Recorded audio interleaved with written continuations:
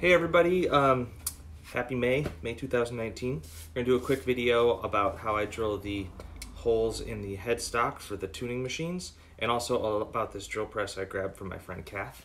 So let's check this out first. This is a 1960s Delta Rockwell drill press made in Milwaukee. It's a floor model, but what I did is actually I'm using it mostly without going all the way down to the ground, so I just threw a cabinet underneath there. What I like about it compared to my old one, some very helpful stuff. It's got this tray she mounted on the side, which is great. It's got the light, and she has a weight on the table mechanism, so the table goes up and down pretty easy. And she even gave me the mortising attachment if I ever want to figure out how to cut the mortises on there.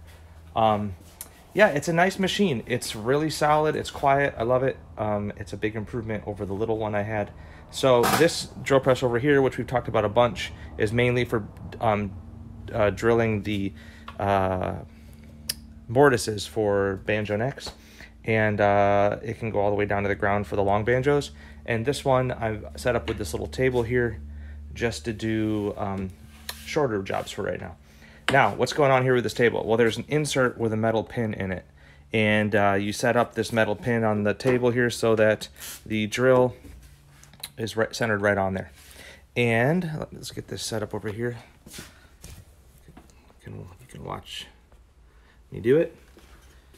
Now the headstock is in a jig where I've got 4 holes in this plastic. They sit on the pin, so now when I drill the holes above, it works out. You have to sand or saw the headstock so it fits right in here, but it's a nice setup. I learned it from Gordon at BioMOI. So then everywhere I put the holes on the pins, it'll drill the holes. So let's just double check that the bit is lined up and it looks good. Oh, also I set up the drill press with a little foot switch, so when I step on the pedal, it's going to turn the light on and it'll get the drill spinning. So first let's get that centered. So it's on the pin now.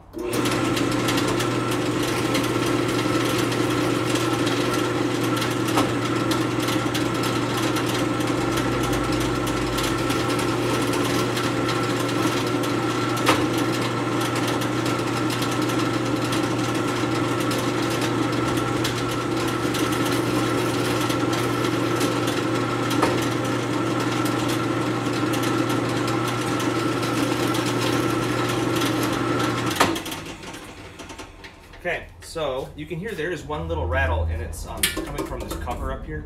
I gotta sort that out so it's not quite so annoying, but it's not bearings or anything like that. So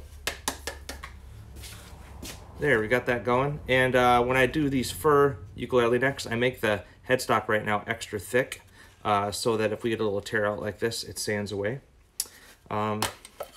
Snap it out and ready to move on to the next step. Okay, have a good one.